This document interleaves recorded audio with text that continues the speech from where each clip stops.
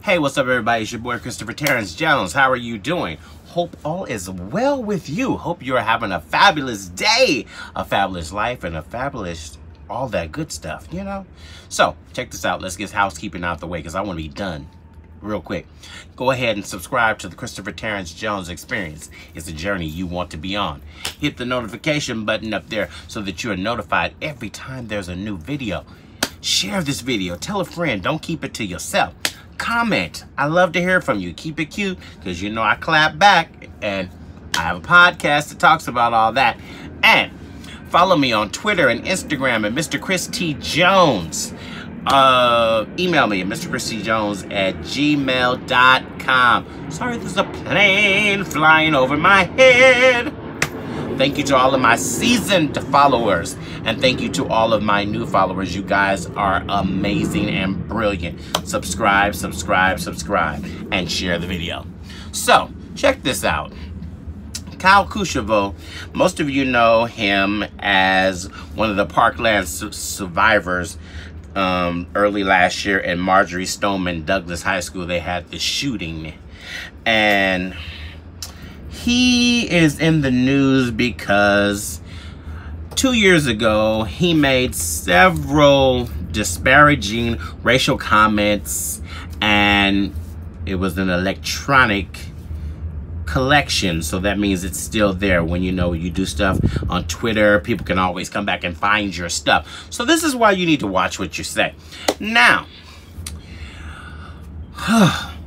he was applying to Harvard. And y'all know how we feel. Most people feel about Harvard, that is a school for the white privileged.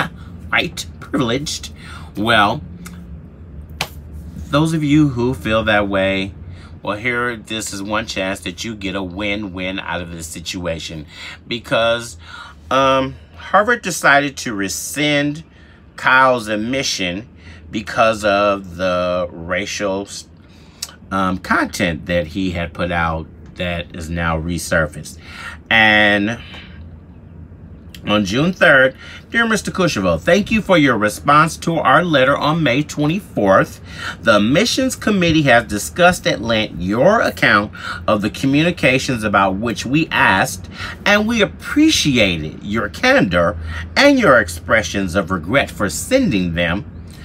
As you know, the committee takes seriously the qualities of maturity and moral character. After careful consideration, the committee voted to rescind your admissions to Harvard College. We are sorry about the circumstances that have led us to withdraw your admission, and we wish you success in your future academic endeavors and beyond. Yours sincerely, William R. Fitzsimmons, Dean of Admissions and Financial Aid. So, Kyle was a little upset with this. He's a little upset, and he went on a Twitter rampage. And he said some things on Twitter that is really like a little spoiled child crying out because you didn't get your way this time. So, here's the thing. He says, one of the things that he said, throughout history, Harvard's faculty has included slave owners, bigots, anti-Semitites, segregationists. If Harvard is suggesting that growth is impossible and that our past defines our future, then Harvard is an inherently racist institution. I believe that institutions and people can grow. I've said that repeatedly. In the end, this isn't about me. It's about whether we live in a society which forgiveness is possible or mistakes brand you as irredeemable, as Harvard has decided for me. So what now? I'm figuring it out. I had given up used scholarships in order to go to Harvard, and the deadline for accepting other college offers has ended. I'm exploring all options at the moment. Excuse me, Kyle. Your white privilege didn't get you in this time. You effed up. Plain and simple. There's no other way around it. You said that 2 years ago, you are a totally different person, and in your letter at the top, you wrote this wonderful little letter about how you changed. But here's the issue that I have. You knew 2 years ago, because dumb Donald Duck was in office, what you wrote was wrong. So there is no getting around racist commentary, and you think that it's just gonna go and we're gonna let it slide. And you can't use diversity and inclusion and all of this when your stuff was so foul. It was just crazy. And you shouldn't get into Harvard. I'm happy that Harvard actually took a stand and rescinded your admission, because anybody else would let it be.